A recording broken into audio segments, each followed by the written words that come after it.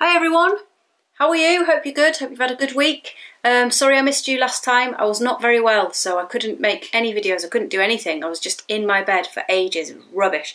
But I'm back now, I'm okay, so that's great. And I hope you've all been getting used to going back to school or nursery, or new schools, new nurseries. Been a couple of weeks now, which is good, so hopefully you're all not too tired and you've got used to it again. Right, in our story today, we're going to hear about Paul and Barnabas and how they travelled to some different places, telling people about Jesus and what happens to them when they're there. But before we tell our story, I want you to imagine that this tube here, this toilet roll tube, is Jesus. Doesn't look like Jesus, does it? But just pretend, just imagine that this is Jesus. And this is Jesus in the world when he was a man, and when he was a boy and just a child like you guys. And while he was living his life, things didn't always go so well. There were some people who didn't like him, and so sometimes he had to deal with some tough times. We're going to pretend these books are like tough times that Jesus had to deal with. And tough times came, but they didn't squash him. Jesus was able to withstand them and cope with them. And then more tough times came, when people really didn't like him and they wanted to kill him. We're ending with the worst thing ever that anybody would ever do to anyone else, which is to take their, to kill them, isn't it? And when we think of the Easter story, and they beat Jesus and they whipped him and they put sharp thorns on his head, and then eventually they put him on the cross and they killed him. So the biggest thing that could happen happened to Jesus, the worst thing ever. Death came. But death didn't even squash Jesus, did it? Because he rose from the dead. And so just remember our story today before we carry on. Jesus is strong enough to deal with anything. And he did. When he lived on this earth as a man, he coped with everything that people threw his way. So just remember that while we, and then we'll come back to that in our story later on. And before we start our story, I'm going to set you a little challenge. Is there anything that you could think of that you're a little bit scared of to do, but you might want to give it a go? So something that's safe, but you're a bit frightened of, like maybe you want to climb a little bit higher on a climbing frame. Maybe there's a slide somewhere near you that you haven't quite managed to get to the top of yet. It's a bit too high, you're a bit too scared. Maybe you want to give that a go. Or maybe it's time to take the stabilisers off your bike and with your parents or carer learn how to ride your bike without any stabilisers on. Why am I saying this? Well, in our story today, Barnabas and Paul had to do things that they were a bit scared of. They had to be brave. When you hear what happens to them, you'll think, oh, I see, more. That's why you said that. They had to do things that were a bit scary and that they might not have been comfortable with, but they did it anyway because they wanted to do the right thing for God and to tell other people about Jesus. Okay, so our story today, I'm going to show you this map. In the last few stories, in Acts chapter 13, we heard about Paul and Barnabas starting out here, this place called Antioch in Syria, and they travelled all the way to Cyprus, and they went to these places here, and then they went all the way back up to this place, these places here, and they ended up in Antioch. And then today, we start the story, they've travelled across to this place called Iconium, and that's where our story starts today. So they're doing some more journeys, and you can see my green pen's gone. That's because they did some more journeys, and we're going to hear about them now. So they start off in Iconium, and they do what they always did. They were telling people the good news about Jesus. And there were some people there who liked to hear that and started to believe and follow Jesus too. And then there was other people who didn't want to hear it. And they did not like Paul and Barnabas for telling people about Jesus. And so they hatched a plan to try to kill them again. But this time, Paul heard about the plan and Barnabas, and thankfully they managed to escape. And they escaped to this place called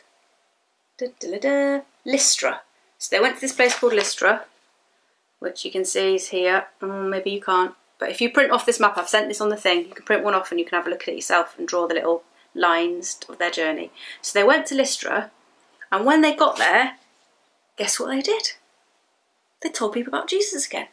And while they were telling people about Jesus, there was someone who was a man who was crippled. He was lame, he couldn't walk. Right from when he was born, his legs just didn't work. And he heard Paul telling everyone about Jesus. And Paul looked at him and he could see that this man believed in Jesus and believed that God could heal him. And so he said to the man, stand up. And the man stood up and he was healed. And it was absolutely amazing. But the crazy thing that happened was everyone else around who'd seen this happen thought that Barnabas and Paul must be gods if they can do that. So they started to get all these plans together to have like a big party and a big celebration and get animals and try and sacrifice animals to them to say, oh man, you guys, you must be gods, and we're so like happy that you're here in our town. And when Paul and Barnabas realised this, they were like, no, we're not gods. What are you on about? There's only one God. There's only one God in the whole wide world, and he made the whole wide world. He created everything. You don't need to have all of these gods for different things. You're doing it wrong. There's just one God, and he created everything. But some of them didn't listen, and they still tried to call them gods. And they were like, oh, they must have been thinking, oh man, some people, we're never gonna get through to them. But then what happened was there was still some Jewish people who didn't like what Paul and Barnabas were up to, and they travelled from these places to come and see them. And they tried to persuade people not to listen to Paul and Barnabas and tried to tell them that Jesus was not God and God wasn't the only true God and all of that kind of stuff. And they persuaded the people there to try to kill Paul by throwing stones at him. Not very nice at all. So they threw stones at Paul and they thought he was dead. And so they dragged his body out of the city and they left him there to die. But thankfully, when the other disciples had heard about this and they got to Paul and they stood around Paul, Paul just stood up and he was like, oh, I'm not dead. It's okay. Don't worry about it. I'm okay.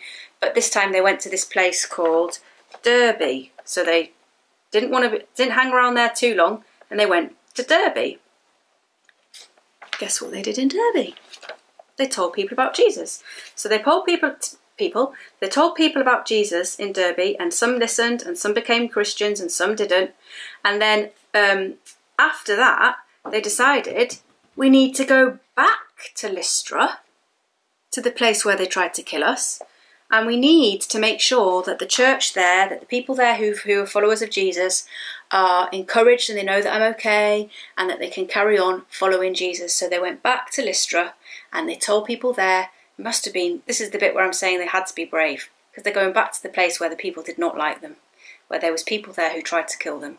But they told everybody, all the Christians there, they're like, you can still have faith in God, you need to trust God, he knows what he's doing, he's always with you, he will look after you, he will make sure that people know about him, so don't worry about that.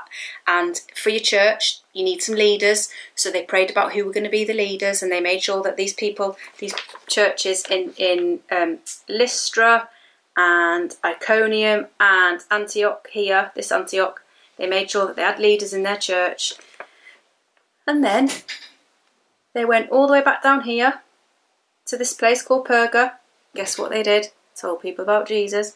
They went to Attalia, told people about Jesus, and then they went back to where they started in Antioch in Syria, all the while telling people about Jesus. Now, do you remember at the beginning I was like, this is Jesus. And Jesus was strong enough to cope with everything that the world threw at him. All the bad things that people tried to do, the nasty stuff they said about him, even killing him, Jesus could cope with it and overcome it and be strong enough to defeat it. That's Jesus. Oh, I've left my weight there. That's Jesus. But this is a little bit like what we're like. And actually, do you know what? When we're on our own and the world throws things at us and people do nasty things to us and they say horrible stuff about us that isn't true, or they treat us not very fairly, we don't cope with it very well, do we?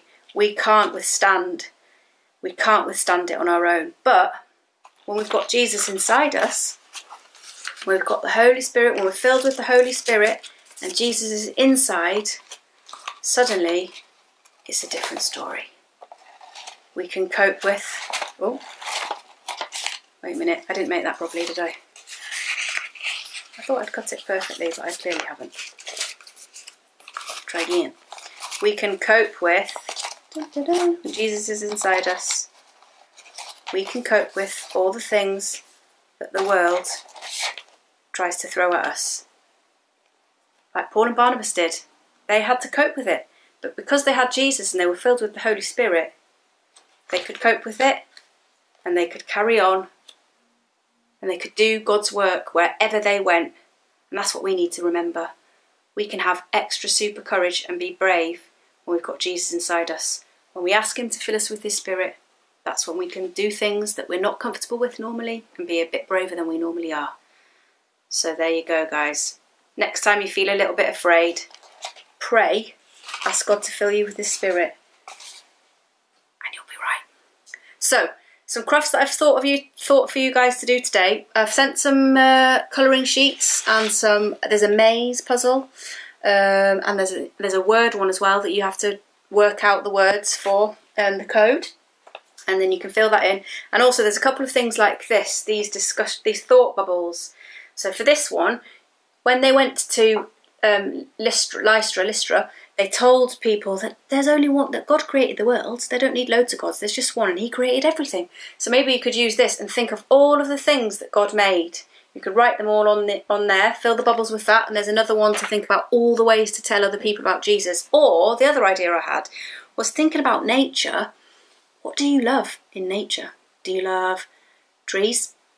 Do you love the grass so we can play? Do you love the sky? Do you love the sea? Do you love dogs? What do you love? Maybe you can make something, a piece of artwork or a picture or a painting of something that you love about nature that God made, and see, and then you can show it on Sunday or on Beyond Sunday, take a photo of it. That would be brilliant. And just before we go, we're going to have a prayer. So, are you ready? Okay, dear Lord Jesus, thank you for today. Thank you for sunshine. Thank you for the rain that we have. Thank you for everything that you've created in this world. And thank you that we know that you are the one true God and we can follow you.